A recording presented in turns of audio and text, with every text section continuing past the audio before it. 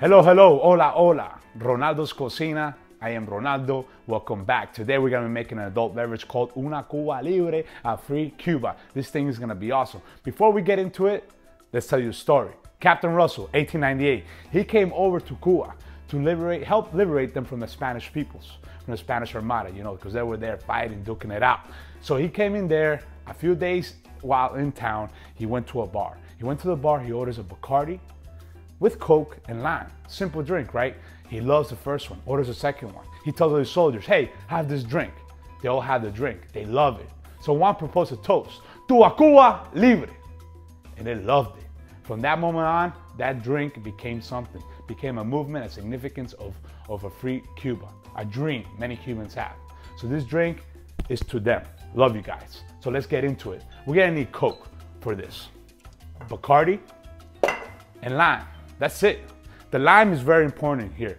You need it fresh. How do you know when you have a lime fresh and ripe? So we're gonna roll it. We're gonna take the skin right off. You see that? You're gonna smell it. It smells like summer. It smells like you're having a fresh lemonade. Rico, rico, rico. Anyway, let's get to the drink. So let's open up the Coke. Oof, nice. We're gonna put 2-3 ounces in there, 4 ounces maybe. The Bacardi. Let's get our measure in here. We got an ounce. A little bit, there you go. Boom. And our fresh limes, all right? I like to squeeze my limes in there, get that juice in there. So this is approximately about a half. Why not squeeze it, you know, like just put half in there. You know, I like putting it in here because the flavor, the zestness of the skin kind of drops in there. The lime juice is excellent. So we're gonna drop some ice cubes in there.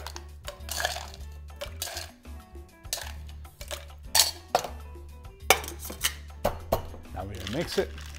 We're gonna mix it too much, you know. We just kind of be gentle with it. We're gonna be loving to it, you know. Kind of respect the drink. We mix it up there. Now let's pour it.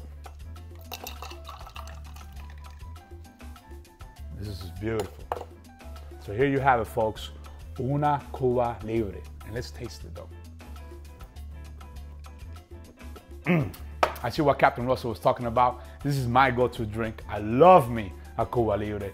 At home, at a bar, especially in the springtime, summertime. Toma.